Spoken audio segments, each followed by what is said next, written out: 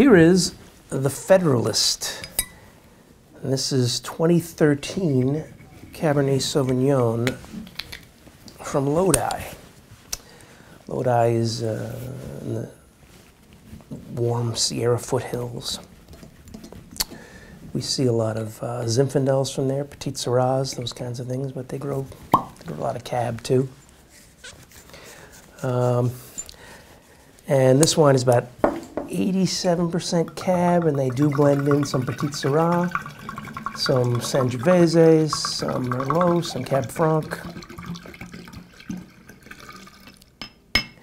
They have some, they're sourcing from some old vine vineyards to get some good fruit that's real concentrated, really shows a lot of character.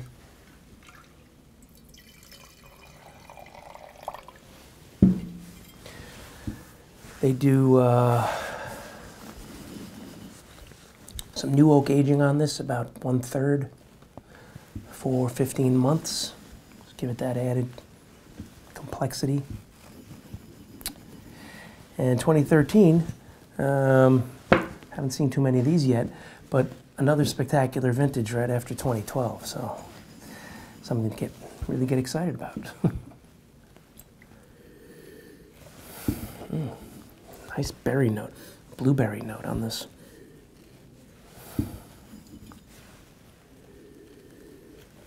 Yeah, a little note of chocolate. There's a little bit of a toasty note under there.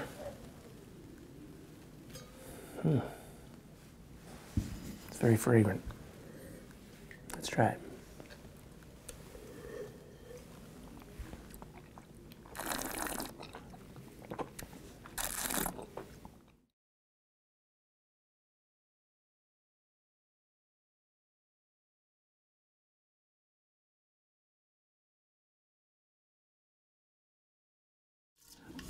You know,